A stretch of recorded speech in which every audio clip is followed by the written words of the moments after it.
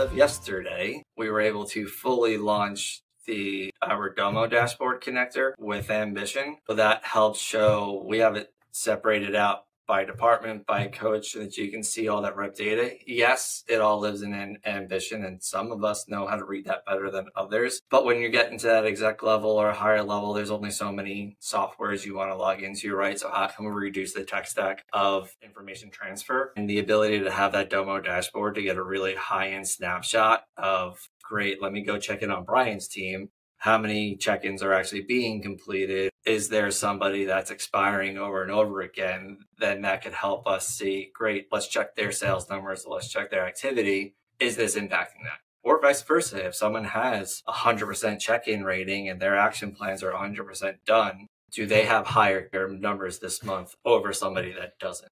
And the answer is yes.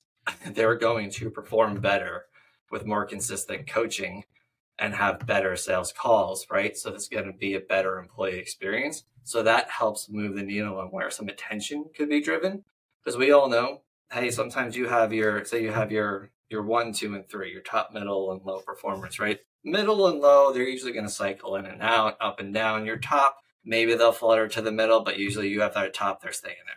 So that can allow you to point your attention to what kind of coaching each individual actually needs.